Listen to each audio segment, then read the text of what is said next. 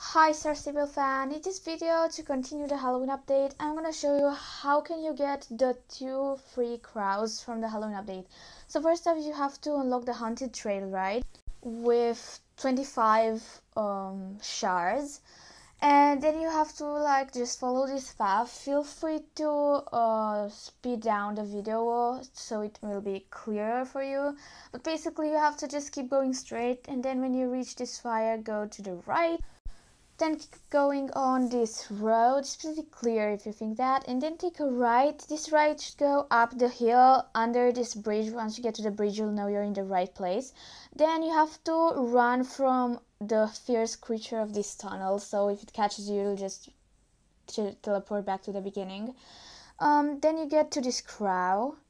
This crow you can trade for bones. Bones which will be useful of getting the crows. Then you have to get to this fiery barrier on the bridge, and this, if you just don't answer right, you will still get to the right place because it just poofs you off right where you need to be. Here you make a few rights. It's like going in a circle but just like going down a bit. Then go up, and there at the left, here you can find the free crows. Hope you can get them both. Bye for now.